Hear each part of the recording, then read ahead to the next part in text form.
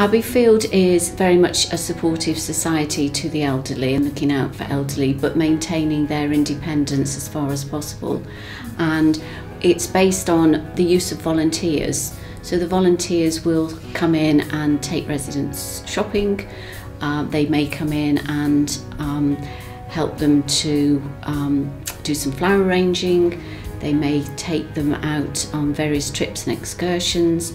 Yesterday, a group of our residents went out to Hill Head, to the seaside, and enjoyed a walk along the seafront, look at the Isle of Wight, fish and chip lunch, quiz in the afternoon, and then they came home all very tired, and that was all done by volunteers.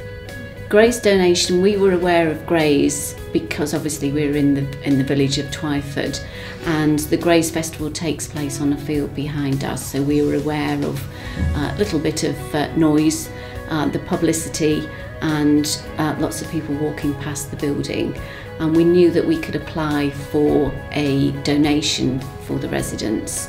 We have a very sunny terrace where we have 2 benches which are very rickety and old, and so we applied to Graze for a donation so that we could buy the residents 2 benches so they can sit in the garden during the summer and enjoy the lovely view.